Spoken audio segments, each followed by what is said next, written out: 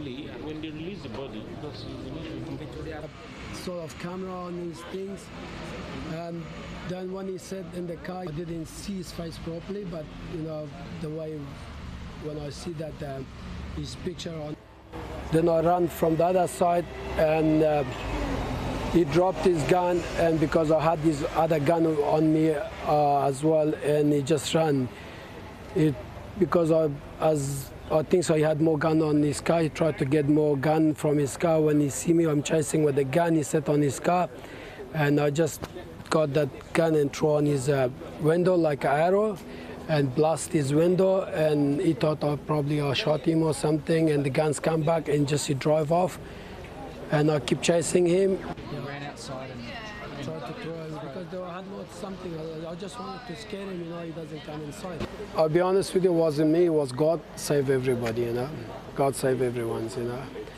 But I'm very glad, you know, we didn't have much dead or injured as much as they had in Al Noor Masjid.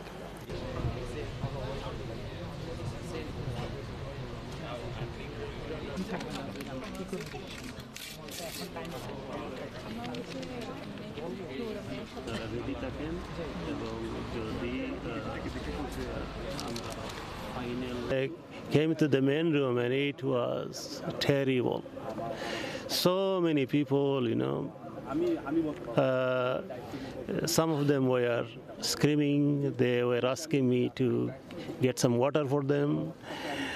Some of them were, you know, shot, and another dead body was on their, you know, on their leg, and was screaming, "Can anyone help?"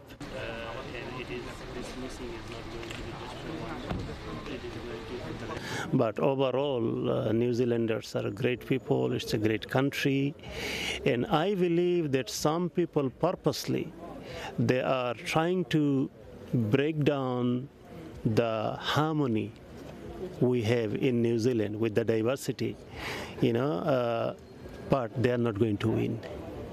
They're not going to win. We will be harmonious.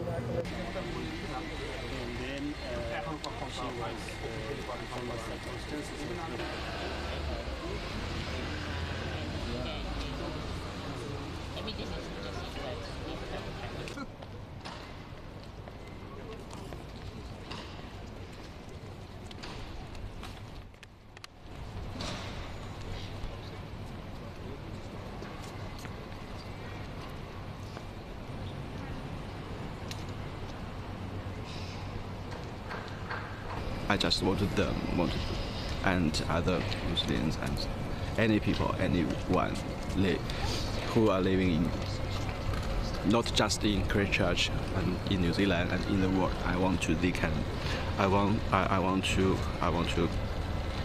them to know we are together, and we must fight violence and fear and